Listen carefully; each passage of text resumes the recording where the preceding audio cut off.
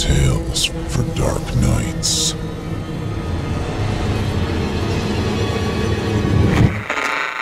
Want to make sure you never miss a Chilling Tales for Dark Nights video again?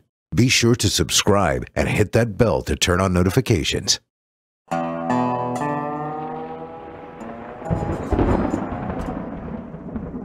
Hey there, friend. Glad you made it by. Man, you were drunk as hell last week.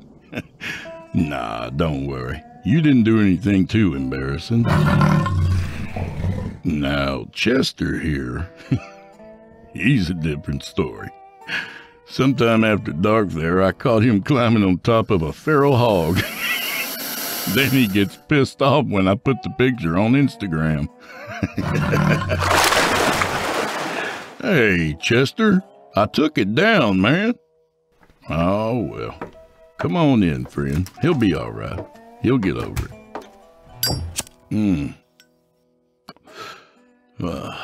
You know, I was planning to dry out a little after St. Patrick's Day last week, but it just so happens today is another holiday.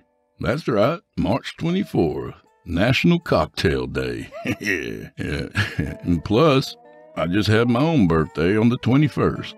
So, drying out just ain't an option this week, y'all. Oh, well, far be it from me not to observe. I've got way too much regard for that. All right, so smoke 'em if you got 'em and drink those glasses to the bottom, friends, 'cause old Drew Blood has a tale to tell. But first, a word from our sponsors. This is Season 1, Episode 26 of Drew Blood's Dark Tales. You're listening to the standard edition of this program.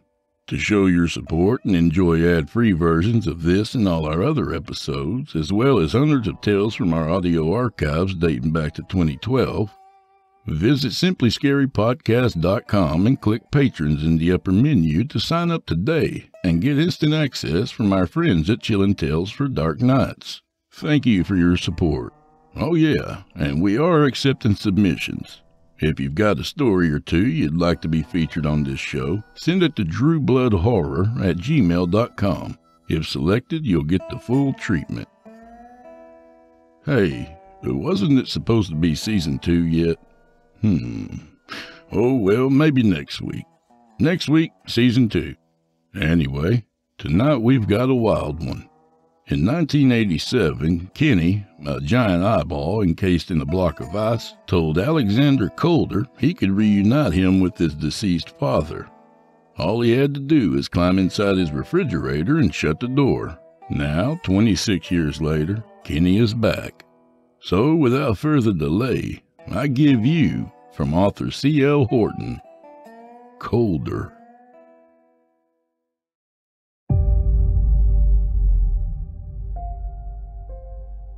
I'm always cold. It doesn't matter what the temperature is outside or inside. I'm always cold. My wife and I constantly battle over the thermostat in the house. If it's summer, I still want the heat on. If it's winter, I can't turn the heat up high enough. The fact that I'm always cold hasn't made things very easy on me either with a moniker like Calder. Talk about a walking stereotype. Oh, my name is Alexander Calder, by the way. I forgot to mention that. Sometimes, depending on how old the person is that I'm meeting for the first time, they think I'm saying Alexander Calder instead of Calder. Oh, like the artist, they'll beam? No, it's Calder, I'll correct them. They always look disappointed for some reason. Why? Why would it matter to somebody if Calder was my last name or not? The man died a year before I was born. Why in the world would they think that I was him or that I was named after him? I'm not a miniature or kinetic sculptor from the 1960s. Besides, what type of weirdo was hoping for someone's last name to be different from what it was? If I ever met somebody with the first name Harrison, I wouldn't say, "Oh, so your last name isn't Ford?" and then look all disappointed about it. Anyway, I guess I should get to the point. I remember the exact time I started feeling this way. Cold, that is. A deep, pervasive, inside the bones type of cold. I was in the 5th grade when I got trapped inside a refrigerator. I almost died. How could that have happened, you may ask? Well, that's where my life gets strange. I was downstairs in my childhood home's basement grabbing my stepdad a beer back in 1987. Once I was down in the basement, I walked the clear paved path that's only blemish was a small drain opening in its middle towards the refrigerator that sat at the far end of the wall. Then I heard a voice. Except, I guess it wasn't a voice that I heard as much as I felt it. This voice came across me like a knowing. It was as if everything the voice wanted to say had already been said, and it was known to me. It was like having a conversation that lasted an hour in a single minute. It's hard to explain. Even today, 26 years later, it's hard to explain. But it's the truth. If I could describe it somehow, imagine a glass that was filled a quarter of the way full with water, and that my mind was a sponge. The rest of the empty glass was all the knowledge I could know, but only the water that was in the glass was what the refrigerator wanted me to know. So my brain, the sponge, gets placed into the glass and absorbed all the water, which was what I was supposed to know. That's how the information seemed to transfer to me. Weird, I know. It gets weirder. It was Kenny who was giving me this information. Kenny was the refrigerator. Except he wasn't just any ordinary refrigerator.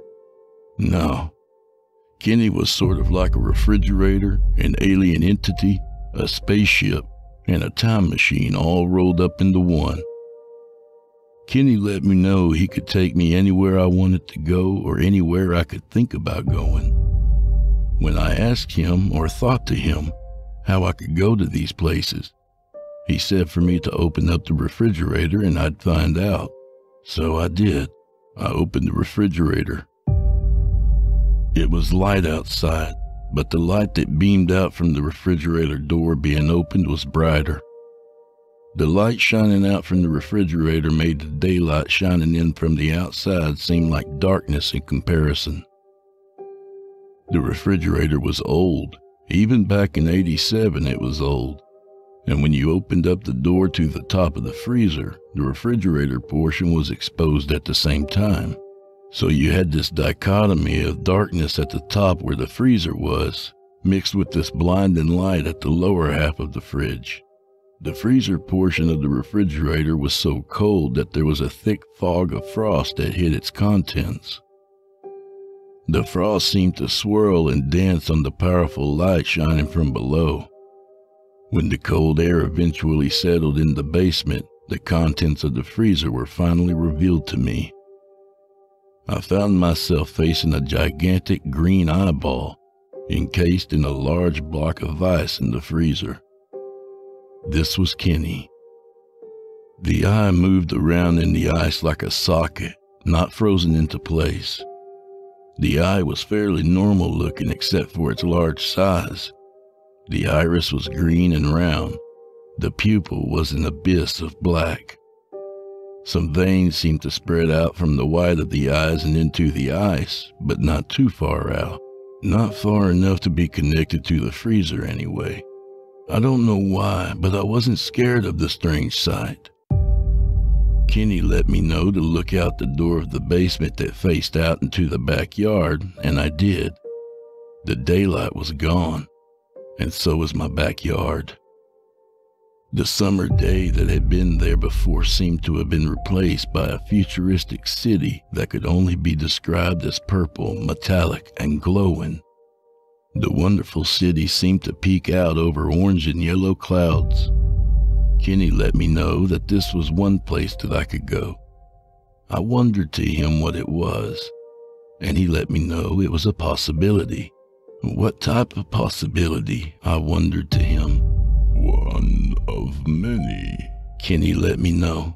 Could you show me more possibilities? I wondered. Sure. Kenny let me know, and he did. There were millions of possibilities, places, and a million times inside and besides those possibilities, and places that ran through my thoughts as to where I could go. Some places Kenny let me know about. Some places were ones I had just made up, and some places were thoughts that other people had made up. Some possibilities were here on this planet, and some were on other planets. Some places were far off, and some places were nearby. I don't know how I knew this. I don't know how Kenny knew how to let me know this, but he did. One world had white trees and grass where the skies were green, the oceans were emerald, and the inhabitants of the planet were made out of a reflective skin that always let them see themselves in others.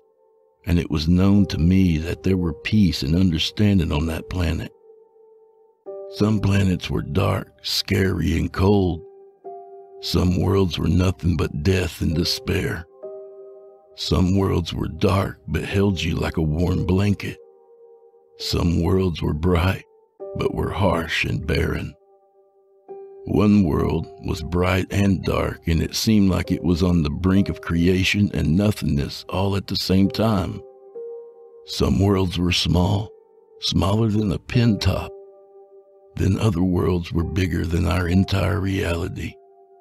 These were all known to me. Then some of these worlds were not just beside ours, but were instead spread out seemingly in all directions. I think Kenny was helping me process all of the possibilities of where we could go, because even now when I try to concentrate on all the possibilities of what could be and what would be, it was like looking out into the universe in all directions through the eyes of a fly that were mirrored, and those eyes were in turn staring back out at themselves from all directions, in and out from all points of reality, from dimensions in and out of space and in and out of time. I think I saw what some people have always wanted to see.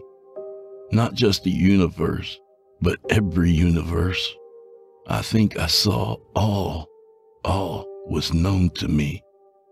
In all that there was, Kenny said I could go to any of these possibilities that I wanted to. I just had to choose one.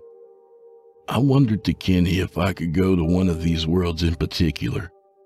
Of course, there were worlds and places that might have been more exciting and adventuresome.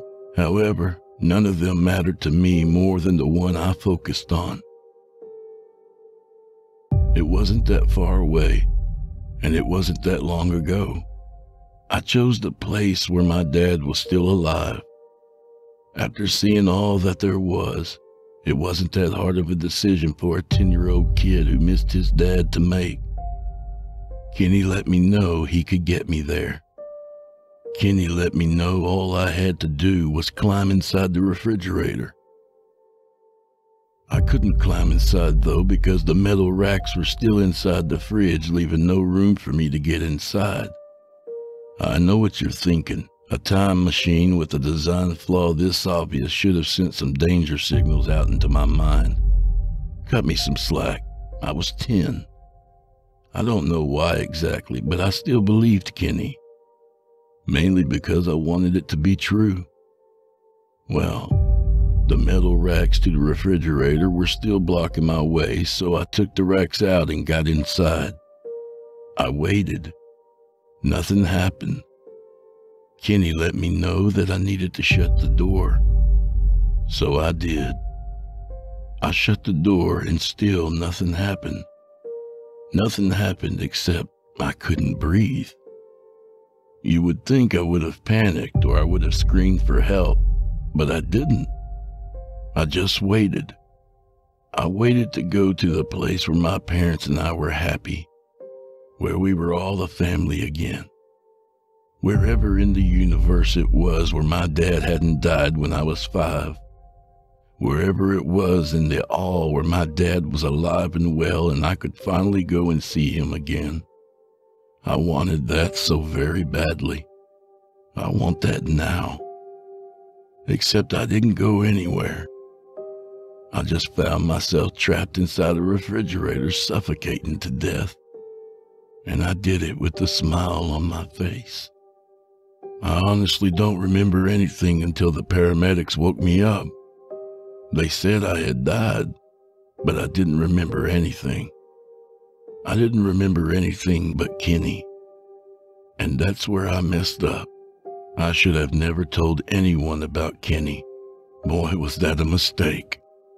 As it turns out, there aren't too many people who have had conversations with their refrigerators, especially ones with giant green eyeballs frozen in huge blocks of ice in the freezer.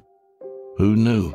I wish I had known, because I spent the next 5 years going to every type of psycho whateverist you could imagine until I smartened up and realized that the truth, or at least what I believed to be the truth, was the last thing in the world anyone ever wanted to hear from me. I finally smartened up and just told everyone that I had made Kenny up. I had made Kenny up, and I told everyone I didn't know why. I told them I thought I just wanted to make an excuse as to why I got inside that refrigerator to begin with. Everyone was so relieved, especially my mom and stepdad. Now I was normal again, and everything could go back to the way it had been before I had almost unwittingly killed myself. All I had to do was lie, and everything went back to business as usual, at least for everyone but me. I won't bore you with all the details of growing up. Needless to say, to be known as the kid who almost offed himself in his refrigerator didn't help me too much in the popularity department. In elementary school, I was the refrigerator boy. In middle school, the term blue balls got thrown around more than a few times in my direction. By the time I hit high school, though, I was just colder, which could have been worse, I admit it. Except having your last name used as an intended insult, well, that's almost impossible to get around. Colder, colder. I could still hear the kids saying my name in that mocking, humiliating tone. The tone that people say to ignore because you're being too sensitive. Near as I could tell it, sensitive's new definition should be changed to putting up with everyone's bullshit and inadequacies. I went off to college, and I met a nice girl who didn't know my situation about the refrigerator. We just hit it off right from the start about my second week in school. I ended up dropping out of college after 2 years and just never went back. I had majored in art, but I didn't like it as much as I thought I would. Even though I didn't finish school, those student loans didn't disappear, and I ended up getting a job when I moved back home. I'm not going to tell you what that job is yet, because sometimes I can't even believe how ironic it is, but it's a living. My girlfriend, Shannon Lane, continued in school and got her degree. It wasn't always easy, but Shannon and me, we beat the odds, and we made the long-distance relationship thing work. Shannon graduated. She came back here to Virginia to be with me, and we eventually got married. We bought a little house together about 3 blocks from where I had grown up. That was about 10 years ago now, and we have 2 little boys, Jacob and Joshua. They're great. My life's great, and I'm really happy now. Until this thing happened to me the other day. I wrapped up the day selling to Stevenson's a stainless steel K-Cold 5000, South Korea's finest top-of-the-line refrigerator. To sell one of these babies, you're considered a silver dragon slayer because they're so hard to slay, or sell in this case. I was bundling up to head home when Mr. Kruger, my boss, walked up to me to congratulate me on the sale. Yeah, I'm a refrigerator salesman. It's like Van Gogh selling hearing aids. I know, I've heard it all before. I don't know how the hell you did it, Calder. You couldn't get change out of that jerk Stevenson's pocket if he was drowning. But you managed to do it somehow. Good job, he said and patted me on the back. I liked Mr. Kruger. He was a good guy, and he was a good boss. The last few years had been sort of shaky at the store financially, but we seemed to be having a better time of it this year. Slaying a few more silver dragons could help us all. It was cold outside, and of course, I was freezing like always. I wore 2 jackets, 2 shirts, 2 pairs of pants, 2 socks, basically doubling up on anything I could think of to try and stay warm. I got into my car shivering because I was so cold and waited for the engine to warm up. Then he was there. I don't know why I didn't jump out of the car at the sight of some strange guy just sitting there in the passenger seat. I don't even know how he got inside the car, because he wasn't there when I first got into it. I think not anyways, and I knew that I hadn't seen the car door open and close. Weird. Even weirder is that this stranger that was in my car didn't look at me directly. He continued to just stare out the front window. Looking him over, I noticed he had his seatbelt on, and even though I was just looking at him in profile, I got a strange feeling that I knew this guy somehow. Good on the job, slaying dragon, the guy said. Thanks. Can I ask you a question? I said. Not sure why, he said. I guess that was a yes to my question. Then this guy turned to look at me. It was horrifying. This guy's eyes were like 2 large white orbs that had been thrown into his eye sockets, but somehow hadn't managed to go all the way through his skull. It was like these moistened half-white circles had just lodged into his face, leaving him with this constant, overly exaggerated look of surprise on his features. Stretching out from his bulging white eyes, there was this webbed, cracked-looking skin, like when glass has been shattered when something has been thrown through it. But the skin looked like skin, and not slick and hard as glass does. It was disconcerting, and I jumped a little when I was finally facing him. "Who are you?" I said. This guy looked toward the window again. He smiled, and his teeth were not the normal white color. Do you know how teeth are separate from the gums? At least that looked that way anyway. There's a distinctive pinkish color and then there are teeth. Well, this guy's teeth were completely different from any other pair of teeth I had ever seen before, because his gums were gray and they were stretched down the length of his teeth until they were just at the very end. You saw these opaque beige daggers. His smile reminded me more of stubby fingers with sharply pointed nails at the ends more than they did of teeth. Matter doesn't, it does, really, this guy said.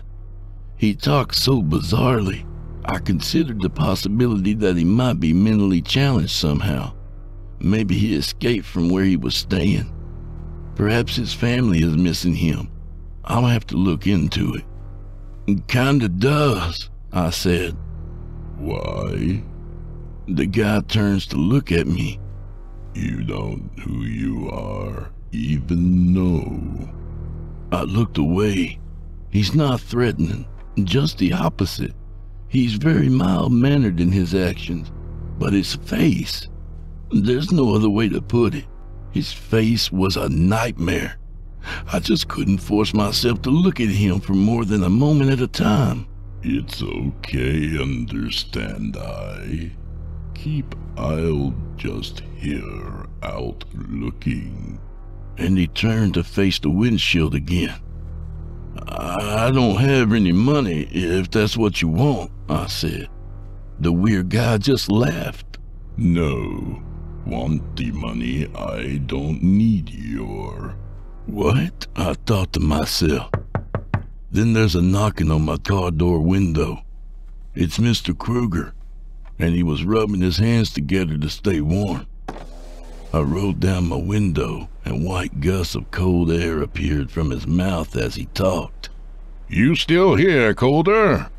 Yeah, I just, and I looked over to the strange guy sitting in my car, but he's not there anymore. Mr. Kruger looks at me confused. Just what? It's getting late, Calder. Your wife just called me.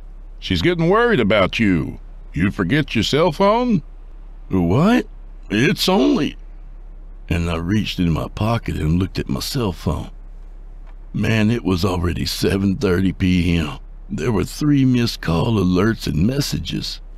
I was supposed to have been home over an hour ago, but that's impossible. I just got out of work and haven't been in this car more than... How long had I been out here? Are you feeling all right, Calder? Said Mr. Kruger. Yeah, yes. Yes, sir. I must have just lost track of time, that's all. The phone must have been muffled in my jacket. Didn't hear it go off. Mr. Kruger gave me a concerned smile. All right then, I'll see you tomorrow. Make sure you call the wife. She sounded pretty worried. Happy wife, happy life. And he waved at me and turned to head back into the store. I returned the wave and then rolled up the window to the car. I looked over and thankfully the strange guy still wasn't there, but I did happen to notice the passenger's seatbelt was still fastened. Shannon wasn't very happy with me when I called. I apologized and told her I was sick. When I finally got home, I went to bed early. I woke up later on that night in a dead sweat. That's unusual for me because I never sweat. I was freezing, the cold air mixing with my drenched skin. Shannon apologized because she hadn't believed me about being sick, but one look at me and she changed her mind. Not sure if I would consider the condition I was in good luck or not, but it helped ease the tension of me being so late and getting home. A little bit anyway. I took a hot shower hoping to warm up a little bit. It didn't help. I went downstairs because I knew I was keeping Shannon up. I didn't want to add her not getting a good night's rest to the growing list of my sins against her. I went downstairs into the kitchen and I fixed myself a cup of coffee. If I'm going to be awake anyway, I might as well stay warm and awake. At least as warm as I can get anyway. The coffee was good, and right after I took a sip, I suddenly heard a noise in the basement. I ignored it. It was probably just the house settling. Then I heard it again, but this time the sound was a little louder. I decided to go downstairs and check it out for myself. I clicked on the light to the basement and I walked down the stairs. When I reached the bottom of the steps, I saw him there. I should have been scared because there was an intruder inside my home, but I wasn't. It was that guy again. The weird guy from the car, and he was inside my home now. He was just standing there in the room in a weird spot. When you stand in a room, some spots feel like this is a good area to stand. The middle, or at least near the room center. But this weird guy, he stood in the spot in the room that made the least sense. Near to and facing just slightly towards the back wall. "What the hell are you doing here?" I said in a whispered yell. Here for you this time again. I've been waiting for long time you for. The guy said. He turned and that thing he called a face just made me look downwards. "I'm sorry. This is my house. I'm going to have to ask you to leave." Then I looked up and the guy who was standing about 5 feet away from me before was suddenly standing right next to me. Let's leave, yes. Me with. You back me with. Need go to. Back where? To belong you not here, don't you? You don't. "Alex?" said Shannon. I turned to face my wife. She looked so surprised. I guess I would too if I found my husband standing in the middle of the basement talking to a weird guy. Except that's not what Shannon saw. She saw me talking to nobody. And it seemed that I had said some things I don't remember. And to top things off, I had said these things in words that she didn't understand. I only remembered the little exchange that I had with the weird guy. It was only a few sentences to my reckoning. She had watched me talking for almost 5 full minutes to myself before she said something to me. I blamed the incident on me waking up in the middle of the night, which I never do. I said I must have been half awake or half asleep. Take your pick. Add to that being sick and, well, I said anything I could think of so my wife wouldn't think I was crazy as a shithouse rat. I think it worked. At least she let me believe my excuses worked, with good reason. Shannon was still properly annoyed with me in the morning. I promised I'd make it up to her, and I went to work. The day went fairly well. I made a couple of sales, and there were no strangers in my car after work. Things were going better. I tucked the kids in that night. Shannon and I went to bed, and then I began to dream. I dreamed I was at my mom's house, and I went down into the basement where the refrigerator was. I wasn't in 1987, though. It was the present day because I could see that I was wearing the clothes that I had gone to bed in. I was wearing my old Weezer t-shirt left over from my college days, pulled over a long-sleeved knitted shirt and checkered flannel pants. "Alex?" said my mom. I saw she was in her bedclothes, too. "Yeah," I said casually. "What on earth are you doing here, sweetie? Are you bleeding?" Then I suddenly realized I wasn't dreaming. I was standing in my mom's basement staring at the refrigerator I had almost died 26 years ago in. I was so cold I could barely move. I looked around and was surprised to see bloody footprints on the basement floor. I followed them from the outside door over to where I was standing, and I saw that I was fixed to the floor in a pool of my frozen blood. From the crimson puddle, slightly frosted with ice, a small blood trail led towards the drain that sat in the middle of the basement floor's walkway leading towards the fridge. I looked back over and saw that the window pane had been busted out the basement door. I must have broken it, turned a deadbolt, and I must have cut my feet on the glass when I walked inside.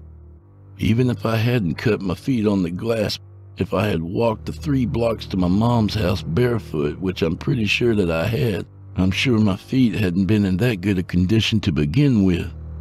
I don't remember doing any of that, though, and I'm not exactly sure how long I'd been inside my mom's house. However, it was 4 a.m. by the time I made it back home. I was cold, too.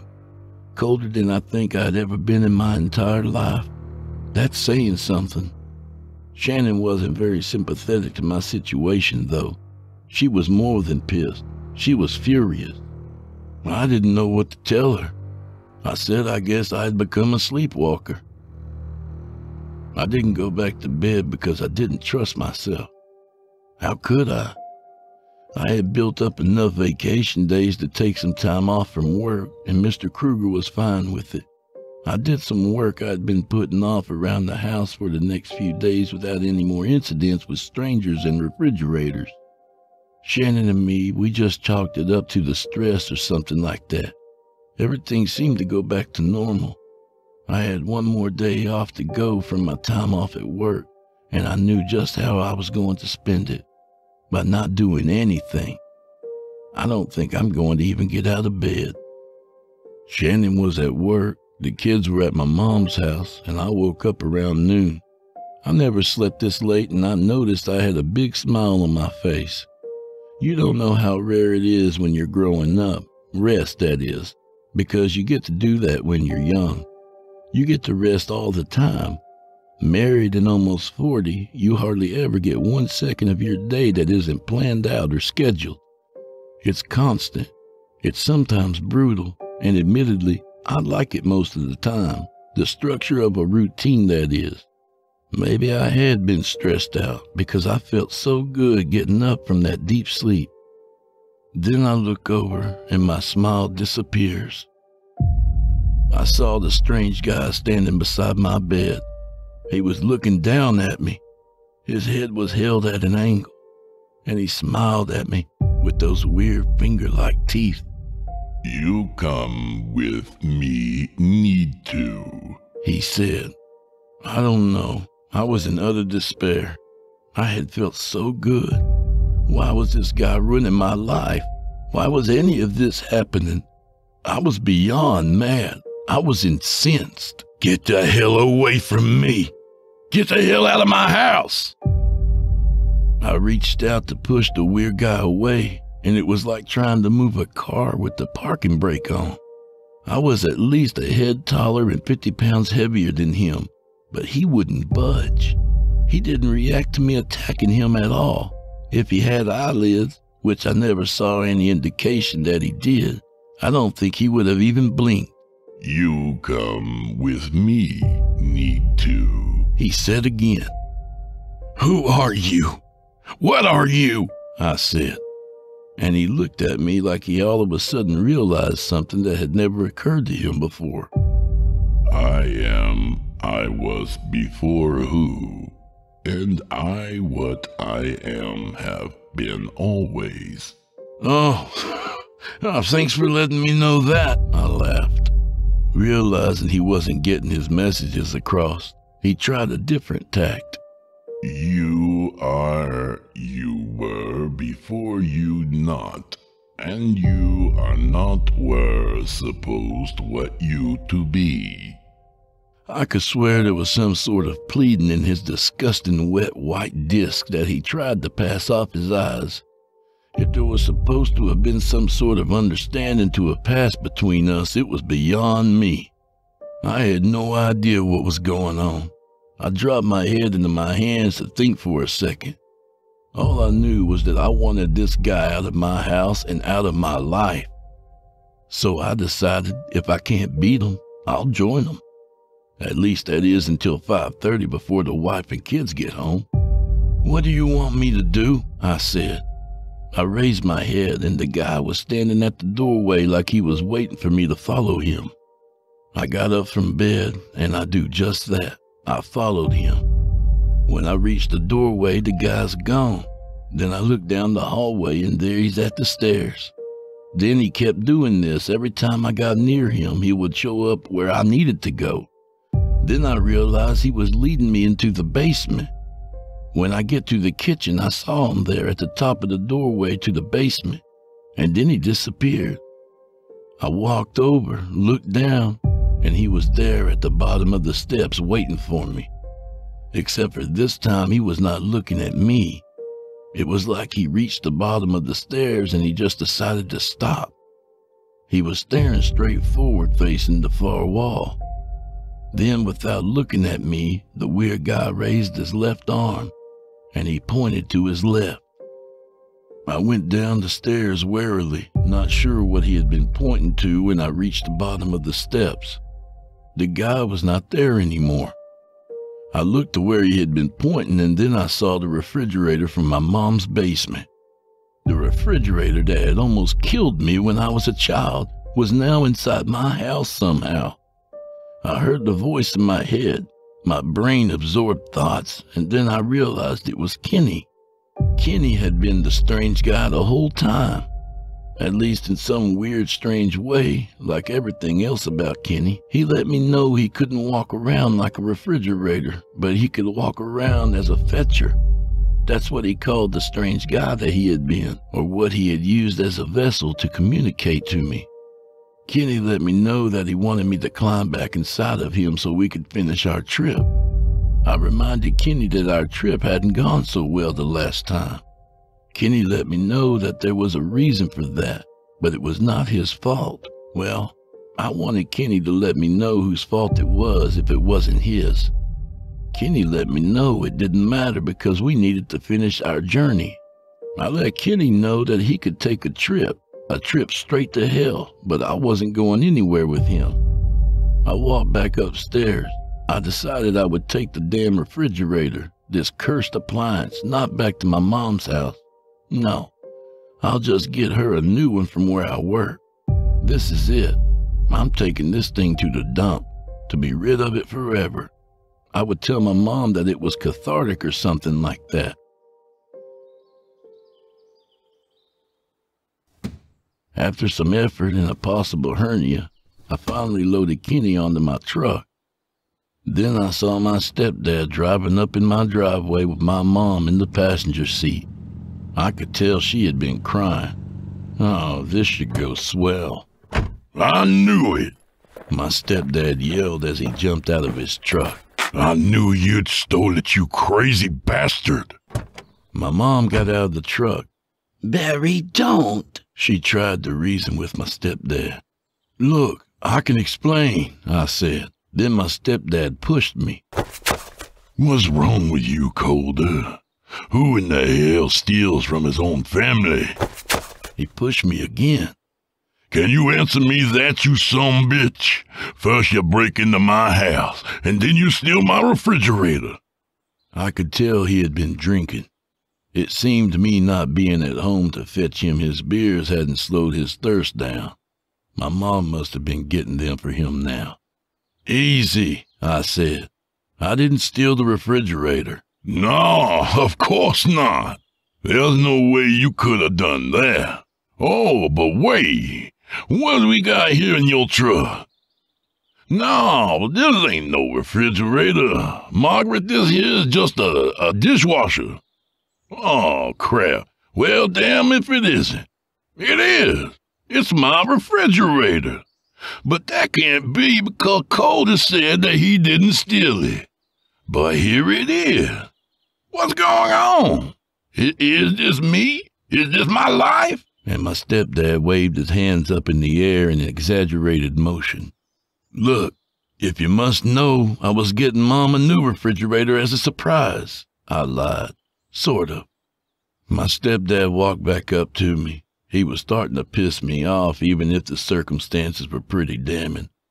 I could only take so much abuse, though. I'd taken enough abuse from this asshole in one lifetime. You listen here, Calder, my stepdad said. My name is Alex. Well, Alex, you listen up. You listen real good. This here... He pointed at the fridge. This here refrigerator doesn't get replaced by you because it's mine. And it's not your mom's. It's mine. Do you understand? It doesn't get replaced by anyone but me. You hear me, Alex? I wanted to smash his face in. But I held back like I always do because my mom was standing right there. I didn't want to escalate the situation any further. And besides, he was right. It was his refrigerator, not mine. Even though I hadn't stole it, at least not willingly. I just admitted that I had. Well, I'm sorry, Barry. I didn't realize that the fridge meant that much to you. Well, now you know, Calder. And he got that smug little grin that showed his yellowing teeth from under that dust broom mustache he sported. We got the refrigerator unloaded from my truck. Then we loaded it back up onto Barry's truck, and my mom and Barry took it back to their house. Good. It was gone, that's all I wanted anyway. Before they had left, my mom apologized for Barry like she always did. If I had a penny for every time she had made an excuse up for him blowing up at me, I would never have to work another day for the rest of my life. Shannon came home with the boys. We ate, and we all went to bed. I didn't tell her about the refrigerator incident or Barry. I didn't want to worry about her any more than I already did. I guess I had been sleeping for a while when I suddenly woke up, and I saw Jacob, my 8-year-old, standing beside my bed. Daddy? He said as he rubbed his eyes. Yeah, what is it, bud? Where's Joshua? He's sleeping, bud. He must have had a bad dream, that's all. Where? In his room. Your guy's room. Kids always worrying about nothing. But he's not there. I sit up. I'm awake now, and Jacob has my full attention. What do you mean? Josh, he's not there. I jumped out of bed and I rushed inside the boys' room. Jacob was right. Josh, my youngest, he's not inside of their room.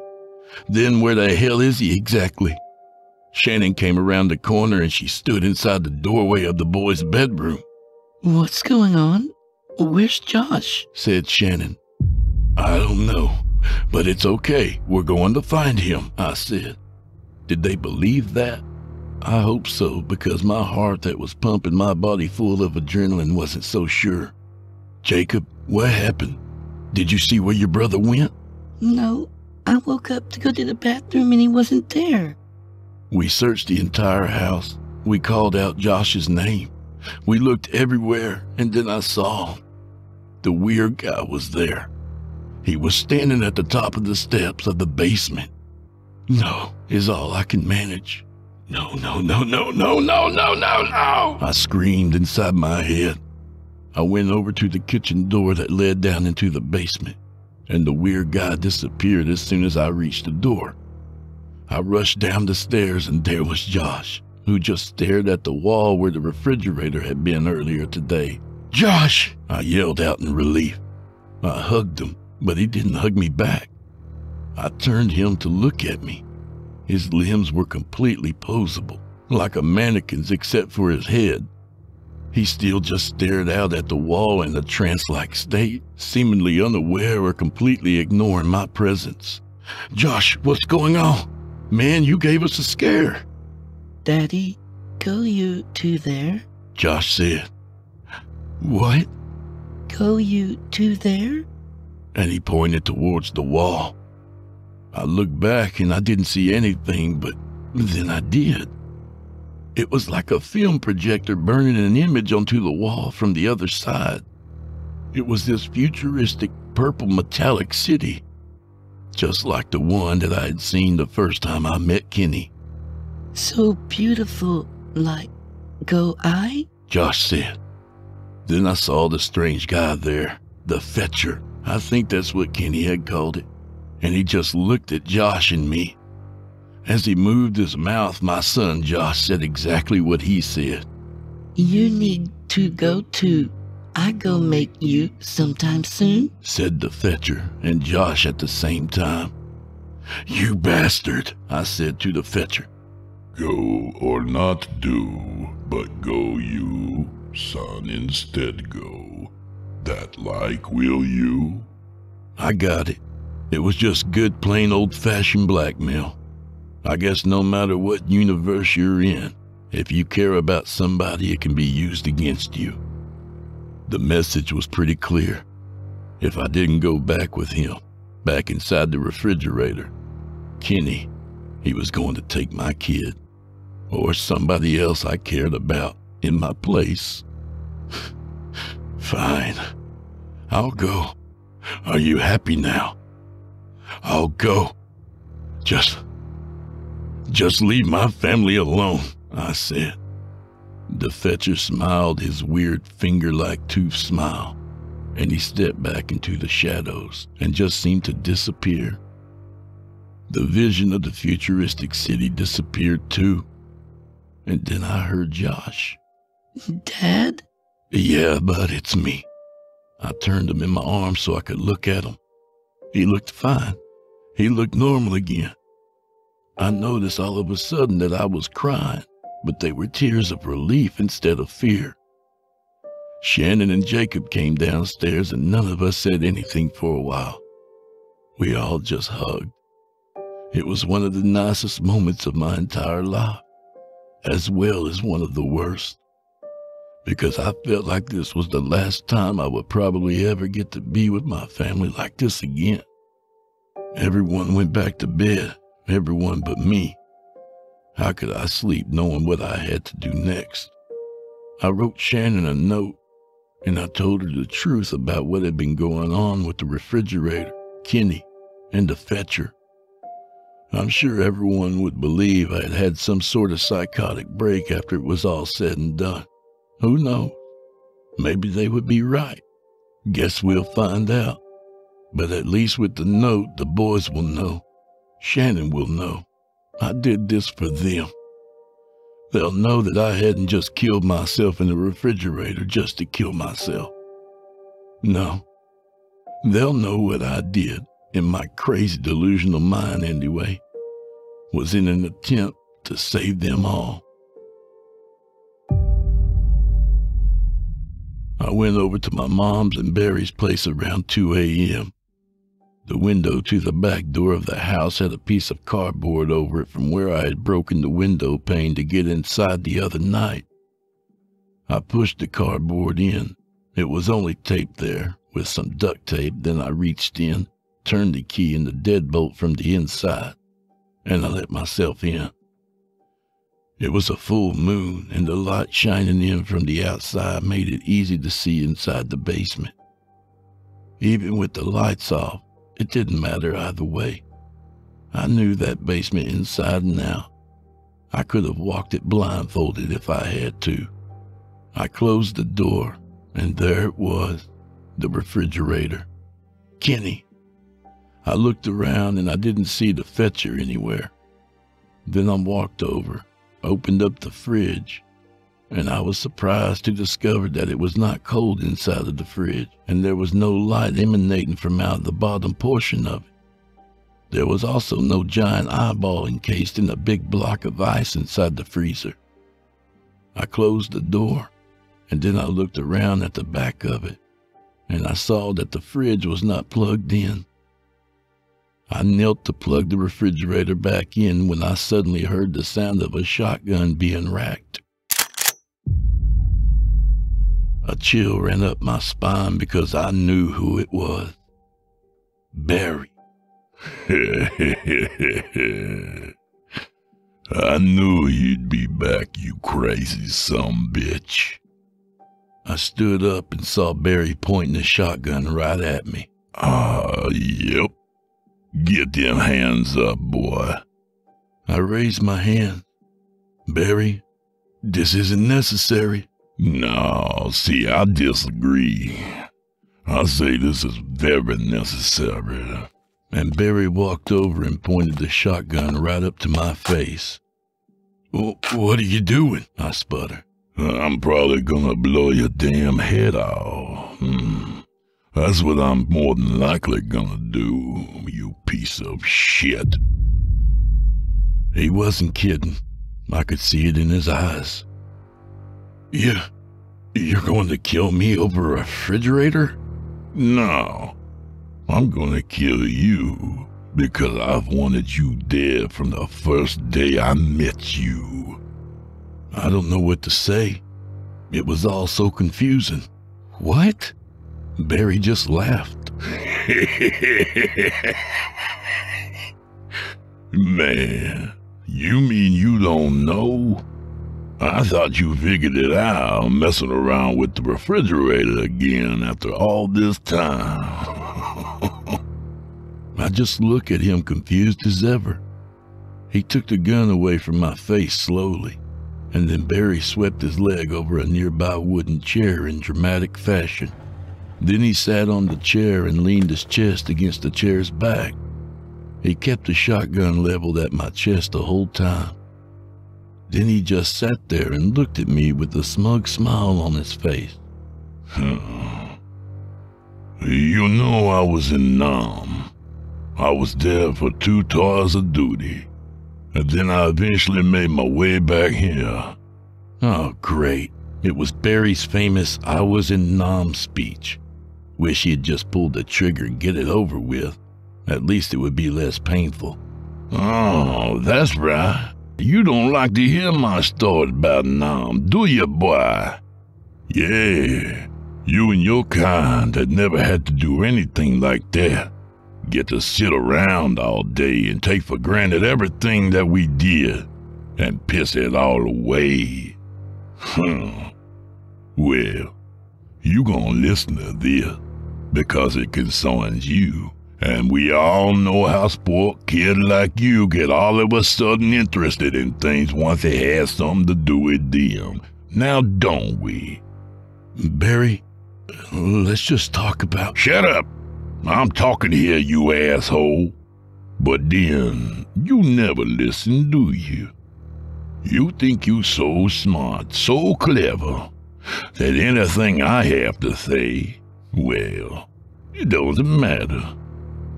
Well, you weren't so clever when you almost ended up dead in that refrigerator, were you now?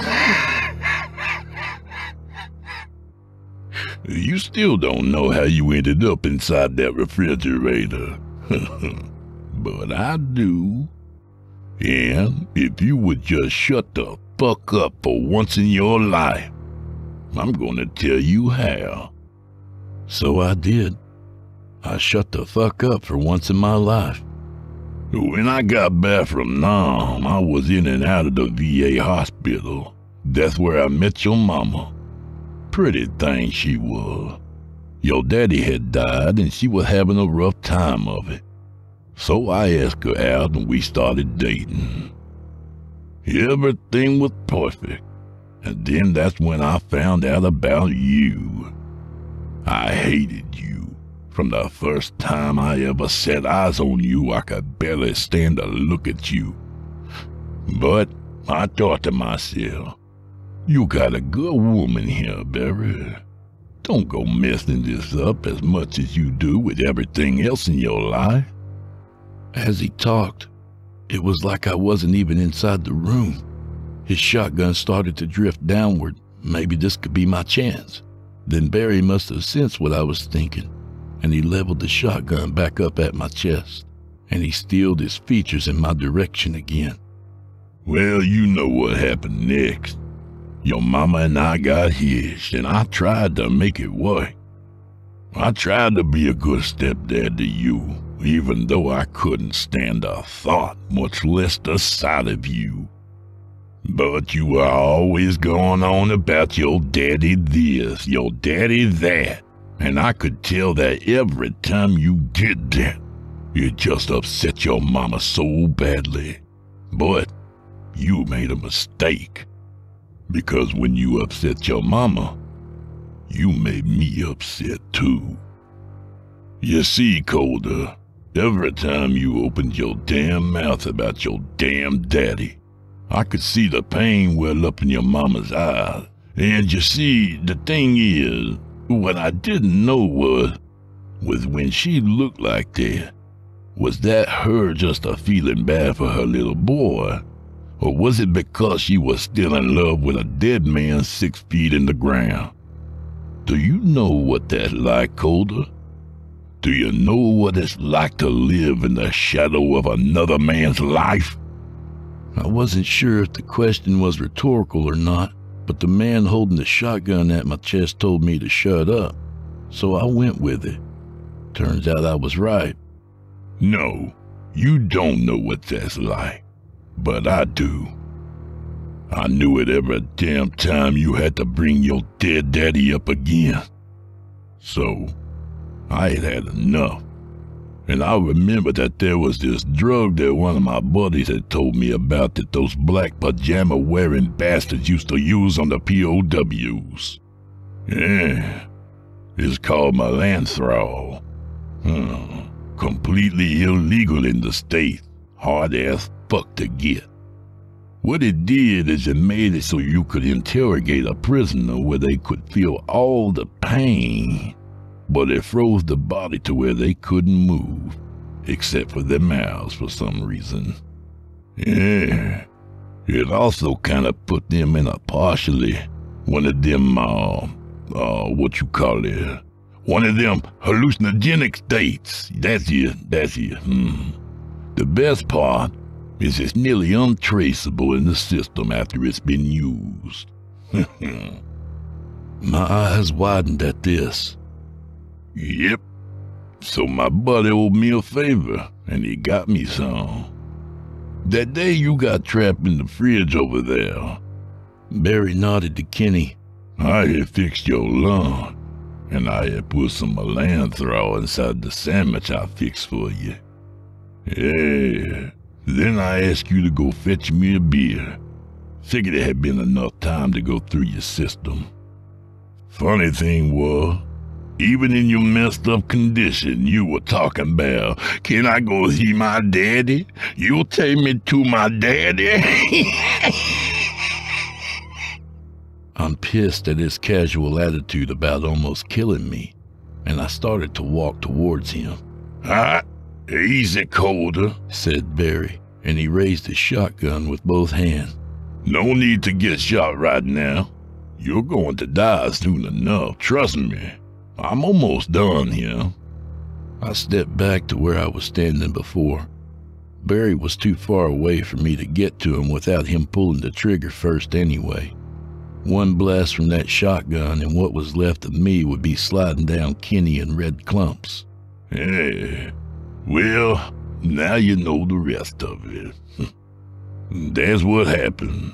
I put you in the fridge to die, but then your mama come home early that day and had to go and mess the whole damn thing up. You see, she had forgotten her key that particular day and couldn't get into the house from the front.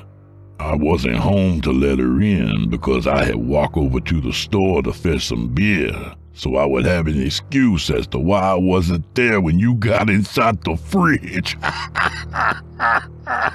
He was so proud of himself, thinking of everything. "So your mama, she broke into the window of the back door, just like you did the other night to let herself in. She knew I'd be pissed off about breaking the window, and so she decided to grab me a cold one from the damn refrigerator. Just figured I was passed out in my chair when I hadn't answered the door. And that's when she found you, and she called the paramedics. I thought I was done for when I was walking back home and found out you were still alive. But then you come up with your crazy-ass story about that stupid eyeball thing in the freezer and the other dimensions, going to see your dad and shit. And well, that just saved my ass from any attention from being flung in my direction." Then I saw a pair of white orbs floating in the darkness, and I realized that it was the Fetcher. He was standing right behind Barry. Barry followed the direction of my gaze. "What the hell you looking at?" He looked back right at the Fetcher, then back at me. You see things there, don't you, boy?" said Barry mockingly. "There ain't nothing there. You know that, don't you? You one crazy son bitch. There was always something not right about you, Calder." Well, enough of this guy. I think I knew everything now. "Mom!" I yelled. "Mom, it's me! Come down here!" Then I smiled at Barry confidently. Barry looked back over to the stairs, then back to me, and shook his head in disgust. "You think you pretty smart, don't you? Well, sorry to spoil your little plan, but I still have some melanthral there. Use it all the time when I need to go out and do something and your mama gives me some lip about it. Your mom's sound asleep on the stuff. Hell, she might even be late for work tomorrow." Barry got an angry look on his face, and then he kicked the chair that he was sitting on out from underneath him. "All right, enough talking. Time to get this over with." And Barry aimed a shotgun at my head. "Yeah, I'm going to enjoy this. Go ahead, open it up." "What?" "Open the damn refrigerator up and get inside." "Why?" "So you'll die. Except for this time, I'm standing here and I'm going to watch that door to make sure you don't ever come back out again. At least until you're dead, that is," said Barry with a smirk, and he motioned with the shotgun for me to move towards Kenny.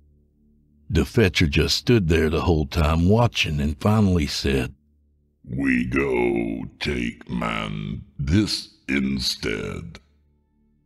I don't know what the Fetcher was talking about like usual, but my mind raced for anything to stall Barry. "The fridge, it's unplugged," I said desperately, looking over my shoulder. Thanks for telling me. I'll get it later." He motioned with his shotgun to move forward. "Look on the bright side, Calder. At least you won't be cold when you're in there. We both know how you hate that. Now, get inside the damn fridge. The fetcher walked in front of Barry, who still didn't seem to see him. We go, take man, this instead. And the fetcher pointed at Barry. Go, now, Barry yelled. I'm losing my patience with you. I reached the door, and I started to open it. And I began to see a light come out from the fridge as it opened. Think you're so smart, college boy. Thought you said that fridge was unplugged. Good. He saw it too. Maybe I wasn't so crazy after all. So I opened up the fridge and jumped to the side, shielding myself with the door. And that intense light that glared out from the fridge back when I was a kid was 1,000-fold in the darkness. Barry screamed out in surprise and fired both barrels of the shotgun. But I was behind the refrigerator door, and I was not hurt by the shotgun blast. I jumped out from behind the refrigerator door, screamed, and rushed towards Barry. I tackled him with my full weight landing on top of him, and I just started beating his face into the ground. I hit him the way you hit someone you've wanted to hit your entire life. Hard, and with a suppressed rage that felt good to unleash on an enemy after so much time. I hit Barry, connecting as hard as I could at least 3 times on the face. I think I heard his nose break on the 3rd punch. Then Barry dodged my next blow, and my fist hit the concrete floor. I screamed out in pain. I think I broke at least 2 fingers, and Barry took his shot while I was distracted with my pain. He hit me as hard as he could in the stomach. I toppled over in ridiculous mind-numbing agony. And just when I thought it couldn't get any worse, Barry stood up and kicked me twice more in the stomach. It was impossible to focus because you think you've had the worst pain you were ever going to experience with the first blow, only to be proven wrong twice more from the subsequent blows. I laid there on the floor, unable to move. The beams from the fridge were so intense, Barry just looked like a moving silhouette, and I couldn't distinguish his features, but I could hear his voice. Not bad, Colder. Not bad at all. Then he kicked me 2 more times in the gut with his boot. I think I blacked out for a second or 2 from shock. Well, not good enough, though. And he grabbed my feet and started to pull me towards the fridge. As I was being pulled, I saw the drain that was in the middle of the floor, the one where my blood had been flowing down into just the other night. I flipped the small drain cover and played out, and I embedded my fingers inside the hole in the ground. I had to use my left hand because my right hand was so badly injured. Barry kept pulling, but we didn't move forward. Each time he pulled at my legs, it stretched my stomach out and shot pain throughout my body. But I had a firm grip on the drain opening, and then Barry saw what I was doing. He laughed. You're really showing me something here, Colder. Yeah, maybe if I knew you had such survival instincts, we could have gotten along better. Yeah. I looked up and I saw the fetcher there. It looked at me with its wet white moon eyes. We go, take man, this instead. Then all reality shifted and the world turned vertical.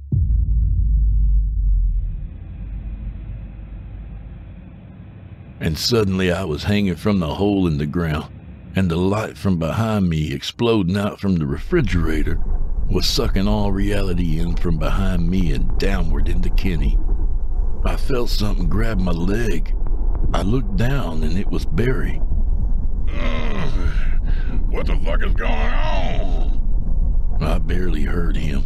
The sound of all reality going down and into the fridge was so loud and forceful that it was hard to hear what he said.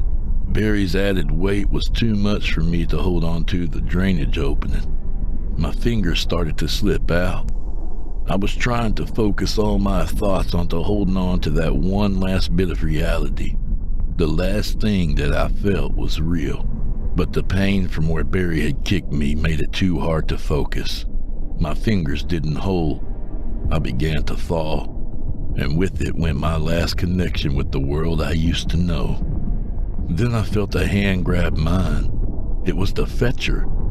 He looked at me with this strange, horrific face, but at that moment in time, it was the most welcome sight I had ever seen. I couldn't tell what he was holding on to that was allowing him to just stand there. Somehow, the mini black hole that the refrigerator was creating from below was not affecting him. The suction from the refrigerator continued and grew stronger. Barry was still holding on to my leg, refusing to let go. Suddenly, his features started to stretch, distorting towards the direction of the refrigerator.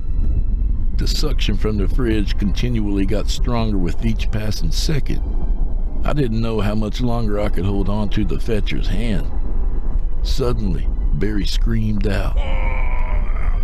His features, his soul, whatever the essence was of this thing called life, peeled out layer by layer from his being. Barry's fingers, which were worn down to a skeletal state by now, eventually lost their grip from my leg. In an instant, his body exploded and then dispersed into ash, and what remained of Barry got sucked inside the refrigerator. As soon as what was left of Barry hit the inside of the fridge, a thin light pierced the seams of the door as it shut, and then there was a muffled explosion from within the refrigerator. Then reality rearranged itself back to normal, and the world was horizontal and level again. I was standing there with my hands out, and I looked to thank the fetcher, but he was gone. I hobbled over to the fridge holding my stomach, and I opened it up. It was empty.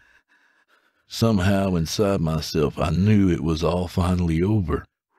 I would never see Barry, Kenny, or the fetcher again. I don't know how I knew this, but I did. I walked over to the back of the refrigerator and I saw that it was still unplugged. I don't know why in the world I did it, but I plugged the refrigerator's cord into the wall socket, and I felt the cold air start to flow as it began to cool the fridge. I left the door open and stood in front of the refrigerator, letting the cool air hit my skin.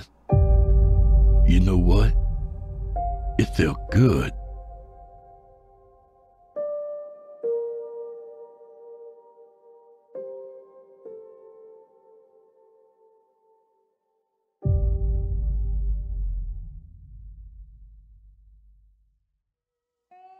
And that was Colder by C.L. Horton. A tale of trauma, a tale of redemption. A good reminder not to climb inside the refrigerator. Not to belabor the point, but have only licensed and qualified personnel service your kitchen appliances. A little about the author.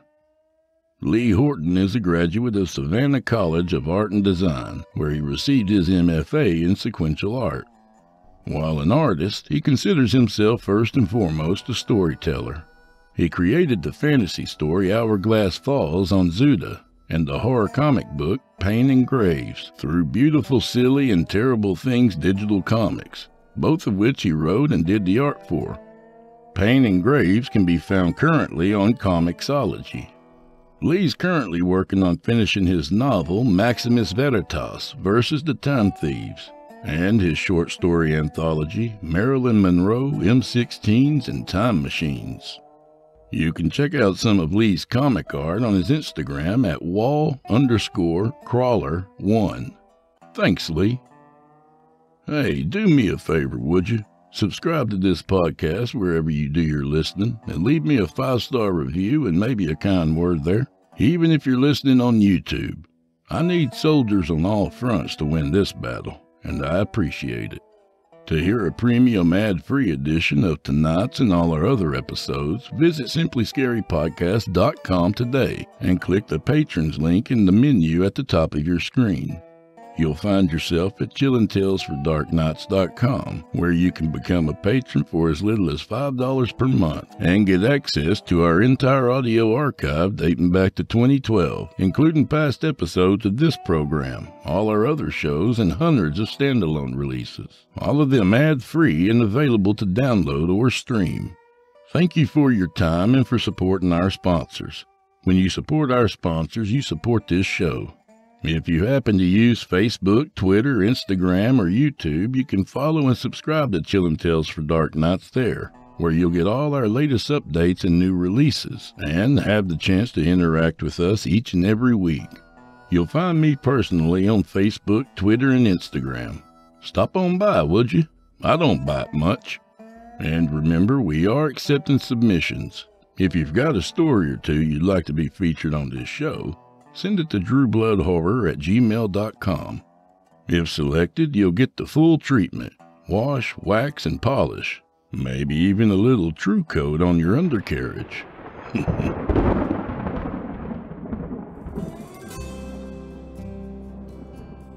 Well, I'm afraid this is where we part ways, at least till next week. So fetch a drink for the road, friend. It's right there in the fridge, just next to the frozen eyeball there. This week I'd like to recognize a couple of our lovely ladies, Linda Beaumont and Nora Paquette. I enjoy your kind words, and as always, thanks for listening. You are appreciated. So may the wind be at your back. May the road rise up to meet you. And in honor of National Cocktail Day, go fuck yourself. I know I will. Good night, y'all.